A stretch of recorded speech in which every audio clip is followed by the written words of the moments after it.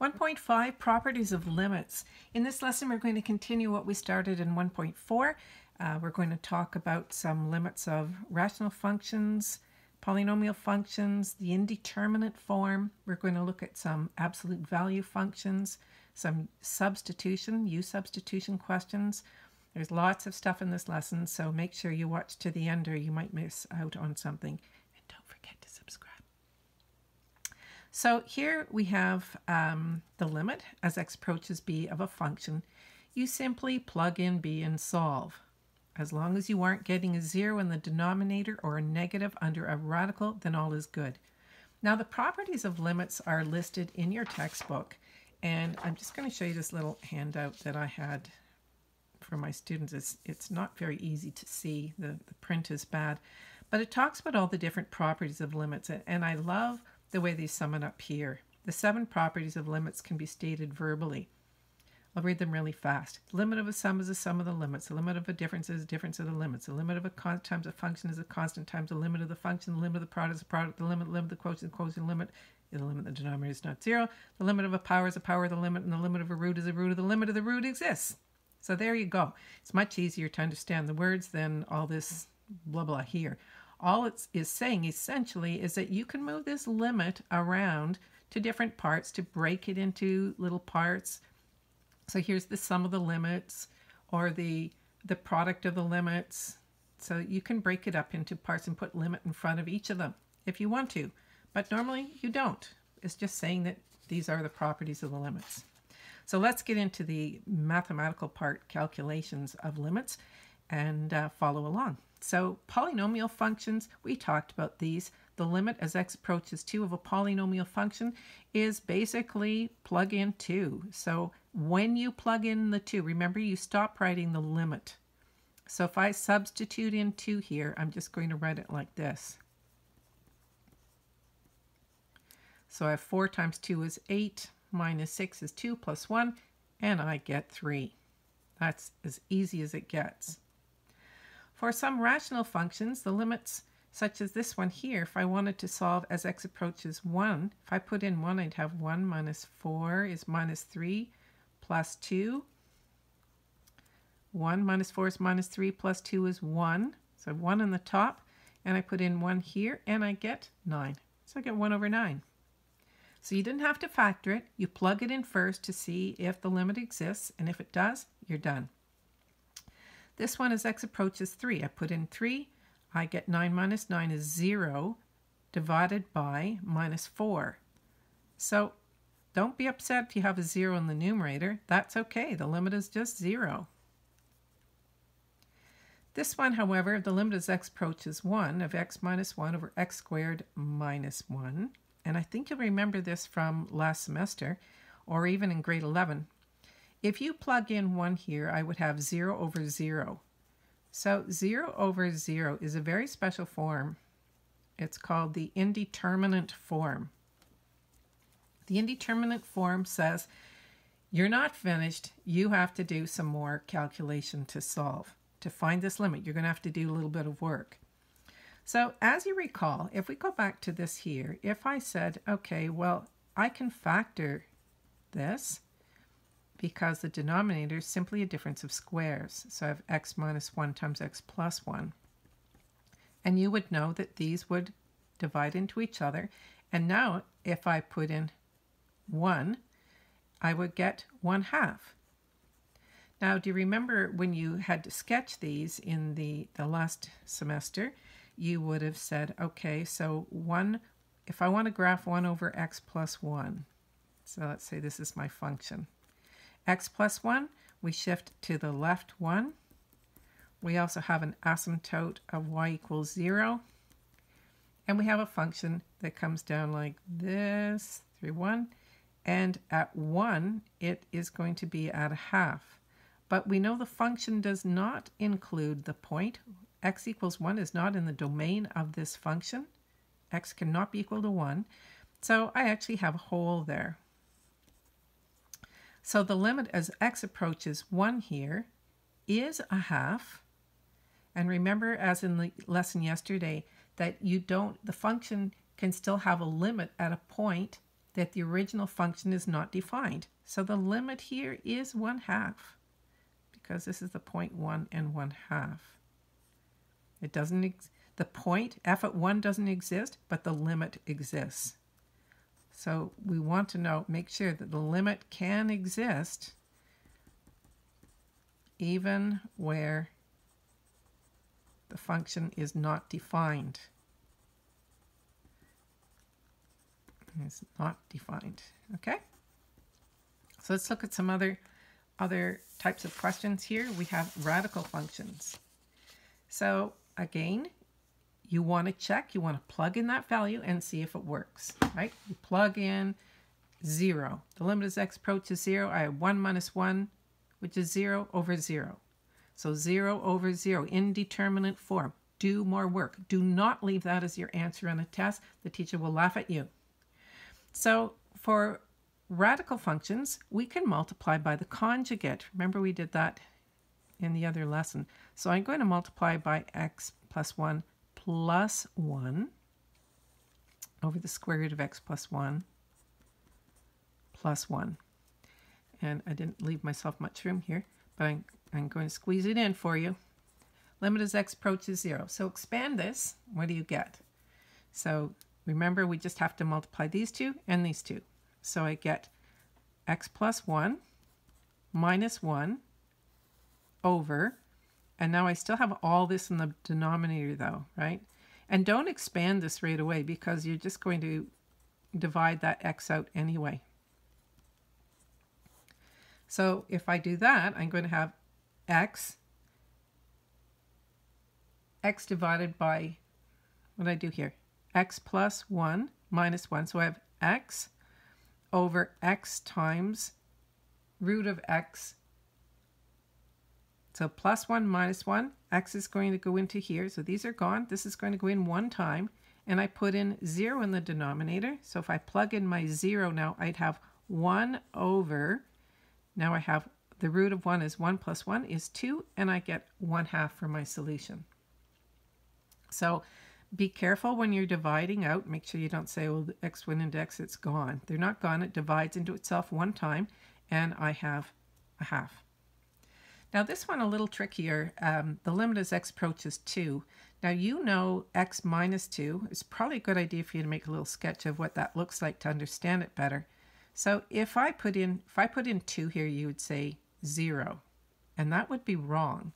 Why is it wrong? Because the limit, that would be, well, let's draw it. So I've shifted it to the right, so it's going like this, right? So the limit as x approaches 2 from the right, and let's write that out. Limit as x approaches 2 from the right of the square root of x minus 2 is equal to 0. That's the limit from the right. Is there a limit from the left? No. So does not exist. There is no limit as x approaches 2. Okay, because the limit from the left isn't equal to the limit from the right. There is no limit from the right. Okay, so now we've got that out of the way. Let's take a look at a few factoring questions. So the limit as x approaches 3. So again, you plug in 3 and see what happens.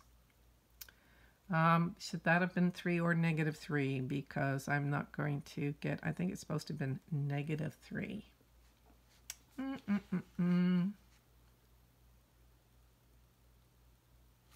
Yeah, it should be negative 3. It doesn't make sense. If it was 3, I could plug it in and get an answer. If I put in negative 3, however, I'd get 0 over 0. That requires some factoring. So the limit as x approaches negative 3, typo. Do you ever do that when you're writing out a question from homework and you can't figure out why you're getting the wrong answer? It's because you copied it down wrong.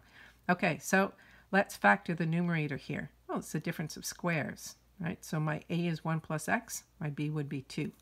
So I have 1 plus x plus 2, 1 plus x minus 2, and this is all over x plus 3. Well, you might see right away that this is going to be x plus 3. This is x plus 3, so this is going to divide into here one time. And I'm left with, let's plug in minus 3 now. So I have 1 minus 5 is minus 4. Okay, so a little bit of factoring can go a long way. This one, oh, I have a complex trinomial, so I'm looking for a product of 4 and a sum of 5. So remember, first times last. And product 4, sum of 5 would be 4 and 1. 4 and 1, and the coefficient is 2. I put them over 2 and I reduce. So that's going to give me the limit as x approaches 2 of 1x plus 2. So I have x plus 2 times 2x plus 1. And in the denominator, multiplies to minus 4, adds to negative 2. That's going to give me minus 4 and 2. So x minus 4x plus 2. And these would cancel or divide into each other. And what happens now if I plug in 2? I get 5 over negative 2. So I get minus 5 halves. Do that right? I plug in 2 up here. I get 4 plus 1 is 5.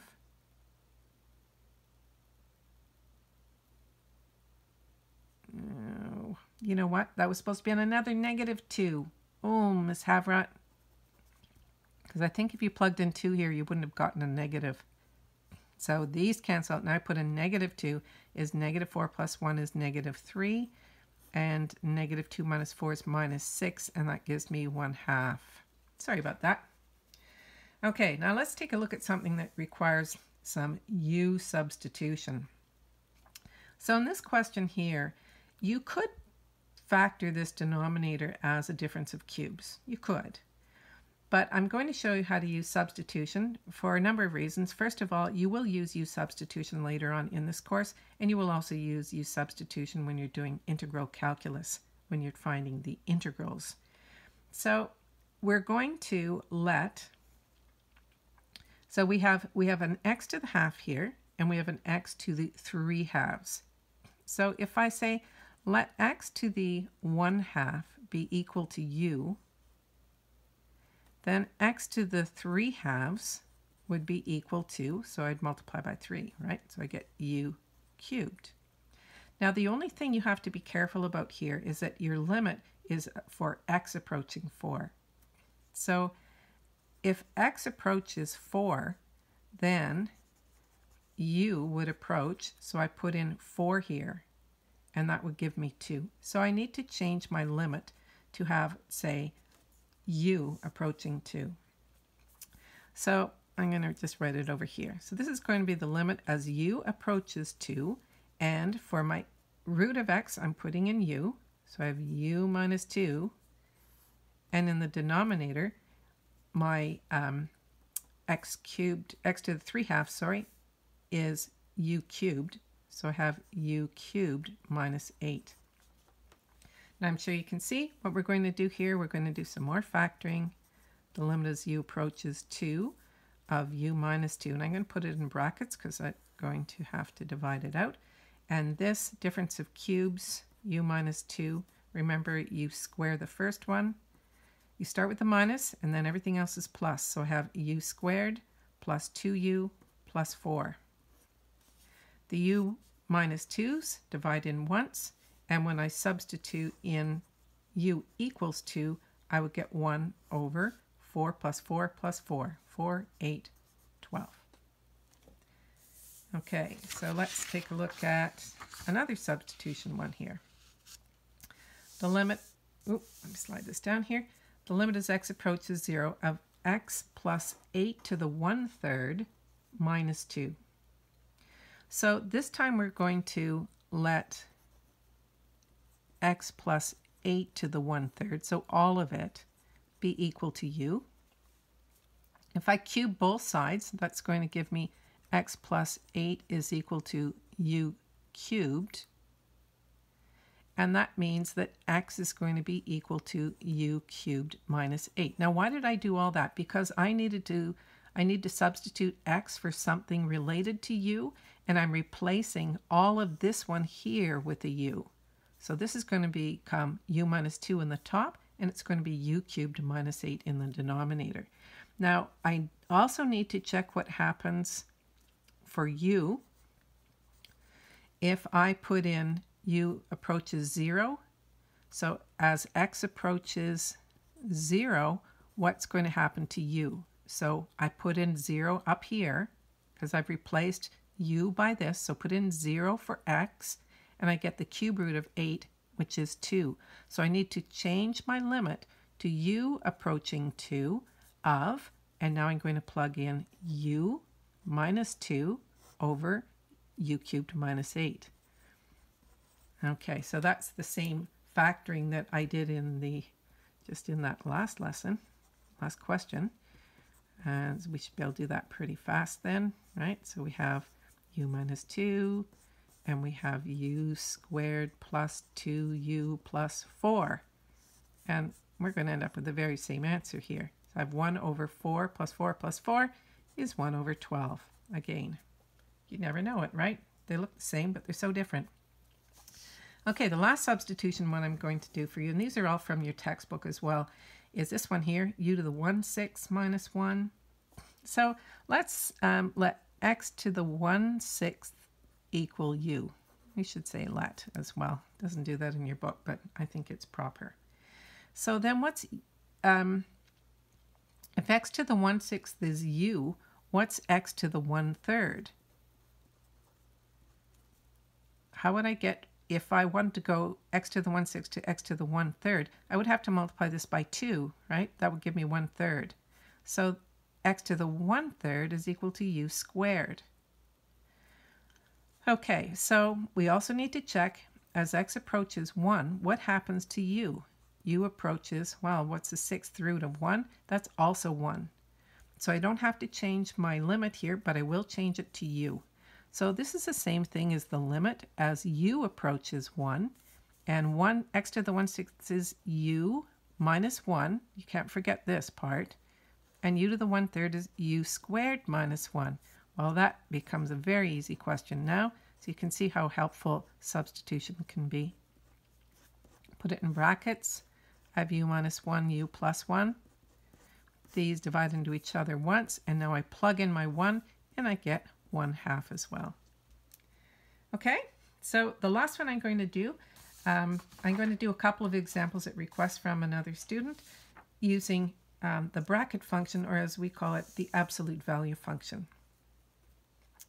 So when we're doing absolute value functions, you could see, oh, why can't I just divide this into this? Well, you can sort of divide it into that one if you remove the absolute value brackets. Now remember, the absolute value of x minus 5 is a function that goes like this. It's been shifted to the right 5 units. On this side, this is where x is greater than 5, and on this side, we have x less than 5. So in order for us to evaluate this, we want to look at the two possibilities that can happen for x minus 5. In other words, if I asked you something really basic like, where's x minus 1 equal to 3? You'd say, well, we could have x minus 1 is equal to 3, or the negative of x minus 1 equal to 3. Remember, you had to have the plus and minus because absolute value functions, it just means what is the absolute value of the number in the bracket. So you change the sign. So you have to be careful that you're using both of the possibilities here. So what I'm going to do is I'm going to talk about approaching 5 from the right and 5 from the left, because I want to know what but we're dividing it. So this is just, I'm just talking about this exponent, the numerator here. So I want to know what would be the limit as x approaches 5 from the right. And if I do 5 from the right, that means I'm going to talk about x minus 5 over x minus 5, right? From the right. So that means this is going to be positive. So I have a positive one and I have a negative one. I also have this one, and I'll write it out at the same time before we evaluate, because I want you to think about what we're doing here as taking the positive and the negative of the absolute value. Okay, so this is going to give me 1, right? 5 from the right. Okay, so 5 from the right will be 1. If I put in something really small here, no matter what I put in, let's say I put in 7. 7 minus 5 is 2. 7 minus 5 is 2. 2 divided by 2 is 1. If I put in 6, I'd have 1 over 1. if I put in 5.00001 over 5.00001 and I divide those, I'm also going to get 1. Where it doesn't work is when x is actually 5 and I have 0 over 0. So at 5 here, I get 1, like this. If I do from the left now, okay, so I'm breaking this down into from the left and from the right. I'm not actually evaluating it at 5. I'm getting really, really close. So if I come from the left side here, this is going to give me -1, right? This will divide into that end with a -1. And again, you can try some numbers as we come from the left, and you're going to get this. So 5 from the left, let's put in 4. 4 minus 5 is -1. 4 minus 5 is -1. -1, -1, +1, -1. So this is what this graph looks like this. So what's the limit as x approaches 5? The limit as x approaches 5 of this function, don't forget you must write the function out as well. We're going to have to say does not exist. Doesn't exist because the limit from the left is not equal to the limit from the right. Okay, I'm going to do one more, a little more complicated absolute value, and then we're going to be done for today's lesson. This is this one here, the absolute value of 2x minus 5 times x plus 1 over 2x minus 5. So remember that the absolute value of 2x minus 5, let's try to draw just this little function here. And of course, if you plug in 5 halves, you're going to get 0 over 0. So leaving that aside now, if I had this, you would say, oh yeah, this is a function that is shifted to the right 5 halves, vertically stretched by a factor of 2, so it's a little bit thinner. And we want to know what happens when x is greater than 5 halves and x is less than 5 halves. So I'm going to break this again up into 2 parts. I'm going to do a limit from the left and a limit from the right. Okay, so a little bit different calculation. I want to know what is the limit as x approaches 5 halves from the right. And this time, I'm going to replace my absolute value with the positive answer, a positive bracket here, like this. And you can see that this will divide into this one. And when I plug in 5 halves, I would have 5 halves plus 2 halves is 7 halves. So what I'm graphing is a graph of x plus 1, but at 5 halves, it's going to be, 5 halves is 2.5, so I'm going to be at 3, 2, 4, 6 halves, 7 halves. So I'm going to be right here, and it's going to be a line going like this. So this is going to be 7, sorry, this is 5 halves, and this height here is going to be 7 halves. So that's when I use from the right. Now what's the limit from the left? Limit as x approaches 5 halves from the left is going to be the negative of 2x minus 5 times x plus 1. I've got lots of room, so I'm really making it big now. Over 2x minus 5. These divide out, and I'm graphing negative x minus 1. Negative x minus 1. But what happens at 5 halves? 5 halves plus 2 halves is 7 halves, negative 7 halves. So I have, from the left, is going to be negative 7 halves, 2, 4, 6, 7. So I'm here, and it has, we have the slope of negative x plus 1, so it's going to have negative slope. It's going to go through this way, like this. And you can see that the limit from the right is not equal to the limit from the left. So for this one, the answer is does not exist. Does not exist because the limits are not the same. Now that was a very long lesson. I hope you got something helpful for you out of it. And don't forget to subscribe.